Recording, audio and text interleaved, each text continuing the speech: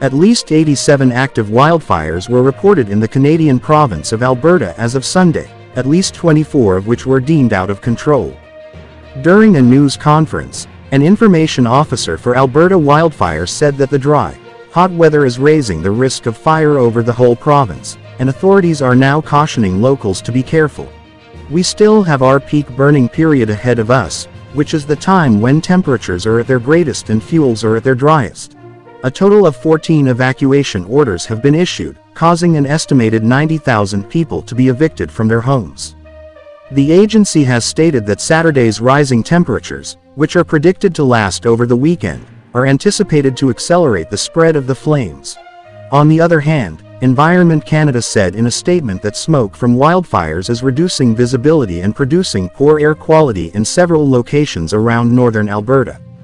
Additionally, they urged to stay inside whenever possible and check for signs like shortness of breath or coughing.